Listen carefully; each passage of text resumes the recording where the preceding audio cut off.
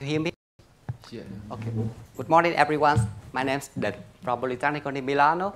Today, I would like to present the analysis results on the forest decorrelation in the frame of Joby's gas experiment.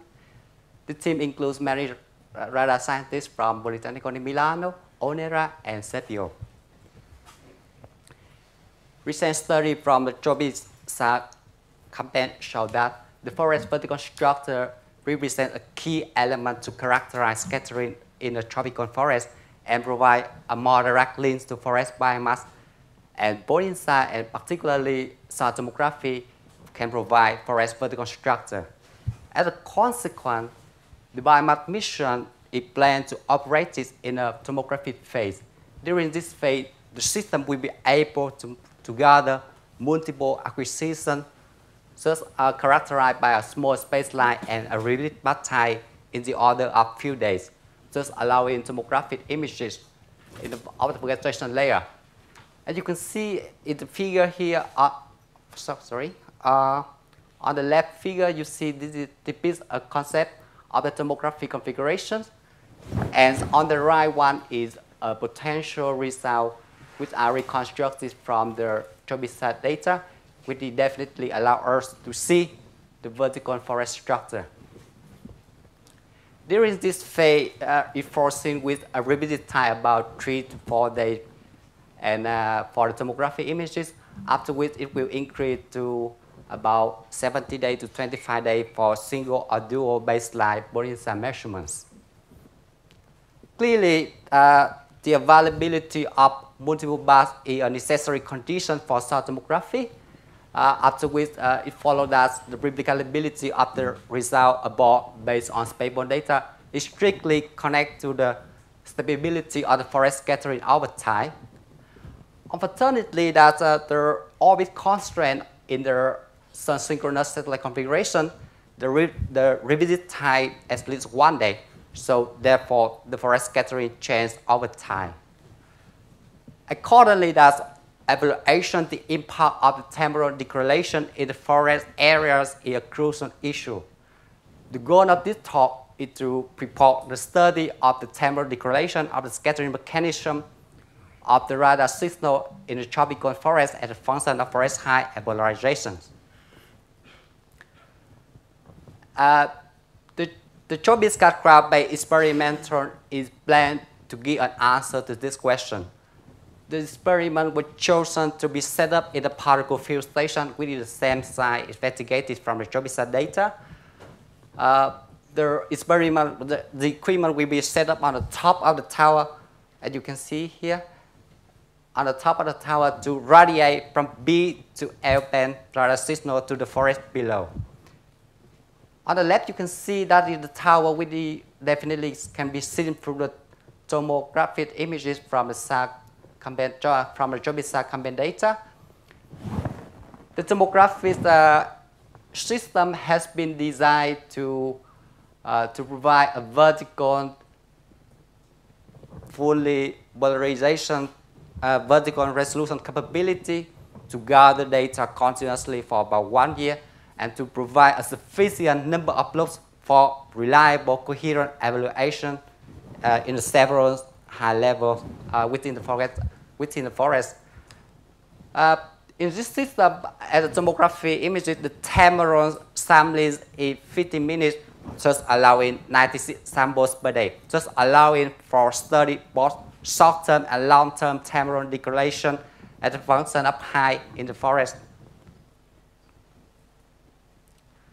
And this is the result.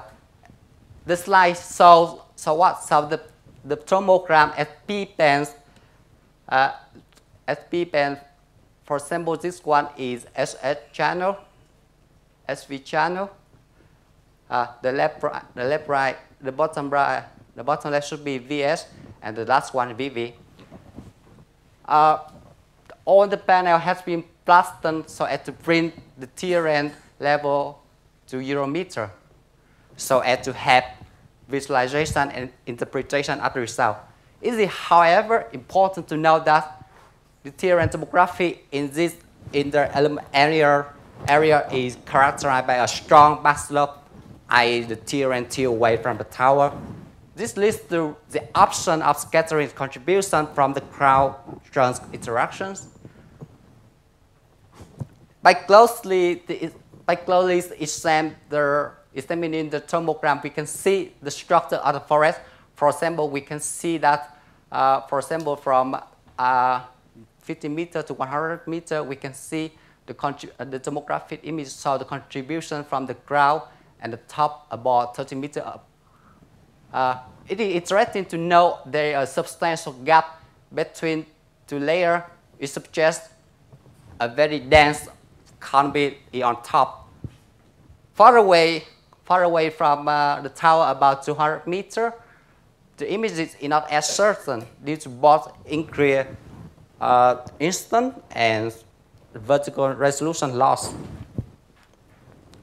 Thanks to very fine temporal resolution, it is possible to make a tomographic image movie to capture forest breathing. Would you like to watch that movie? Before I open the movie, please note the time index in the title of each panel. For example, 0S is corresponding to local midnight. I don't.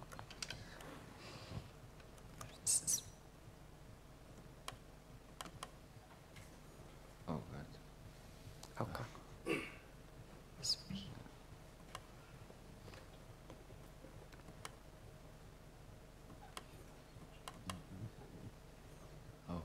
Okay. Okay. Okay.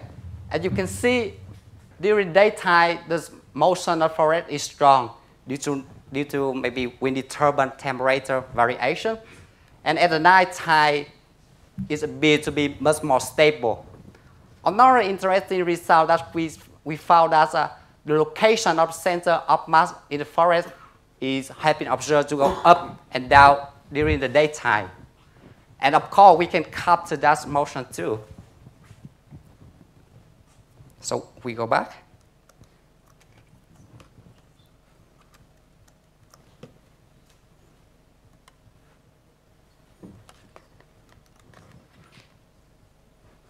Here is the law of the motion. We found that this motion has a strong correlation with the temporal variation during one day.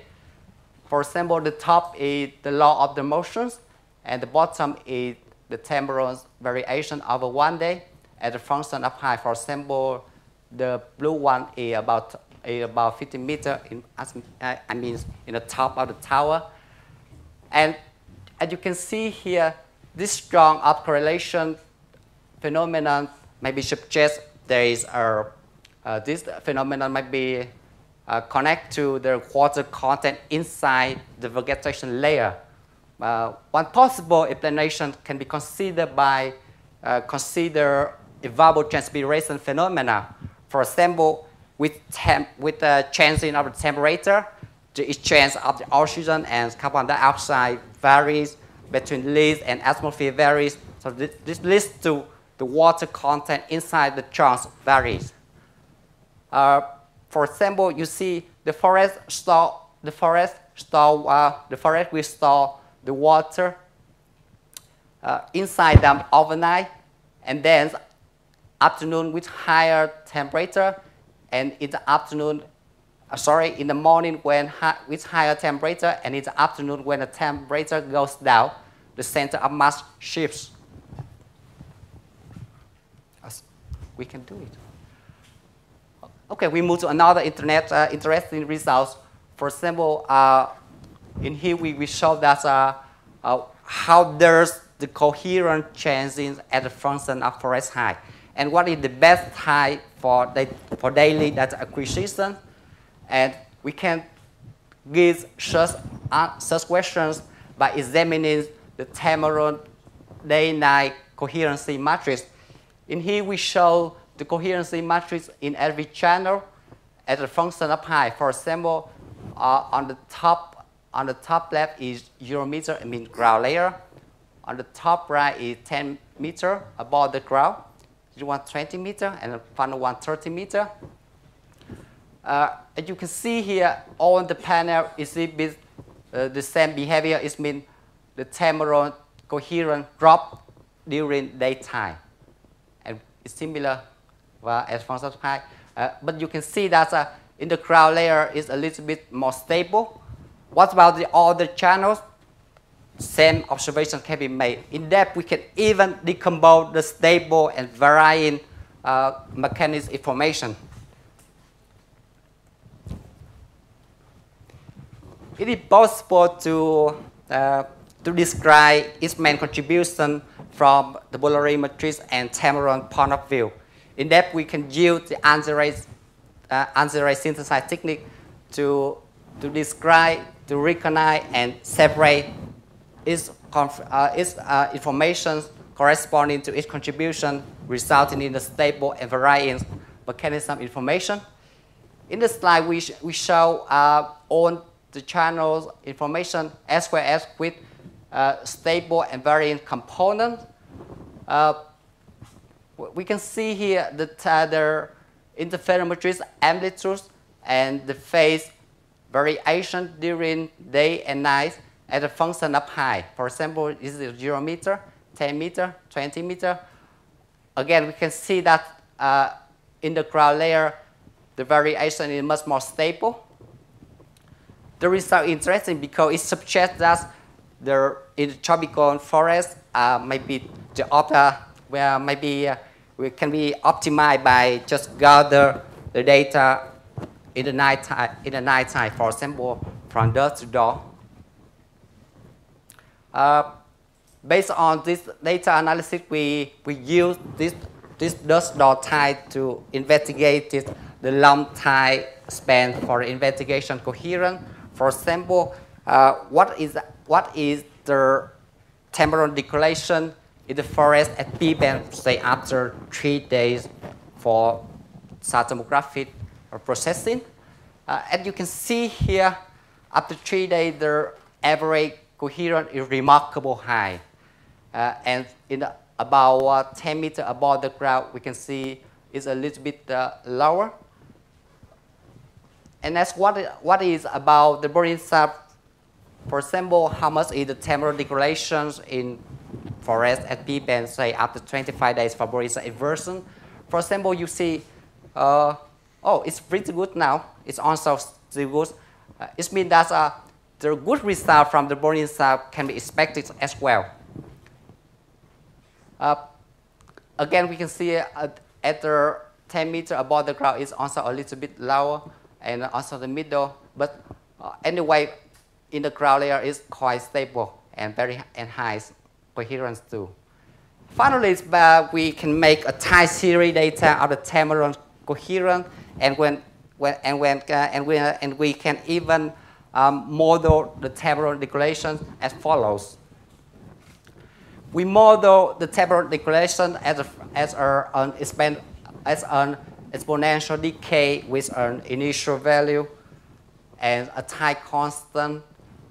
This model is well known in the SAR literature. The time constant will give us an idea about the lifetime of the scatterer, and for the model identification, the parameter can be estimated by trying many combinations and choosing the best one based on the figure of merit. And this is the result. It's on the last slide. 2 minutes 10. In the slide here, we saw the quantitative expectation of temporal coherence as a function of height and polarization. For example, that in every channel, we can see after 3 days and after 25 days the value. For example, after 25 days, we can see the value about 0.8 and 0.8 for the ground level and 0.7 in the middle of the layer, just witnessing the coherency sensitivity to high. The black and the green line denotes the 3 days and 25 days with the forcing for the biomass mission. In summary, that's the first ever, at least to our knowledge, that's the tomography movie capturing the forest daily changes have been revealed. And the analysis revealed the diagonal vertical motion of the forest center of mass the temporal decorrelation analysis in one day suggests that should be maybe positioned by mission in the dawn-dusk time, since it will minimize not only the ionospheric disturbance but also the temporal coherence loss. Finally, from the long-term temporal decorrelation, we see that the expectation of the temporal coherence in every channel has been observed about 0.8 at the ground level and 0.7 in the middle of the layer. So far, witnessing the coherency sensitivity to high. And that's all. Thank you for your attention.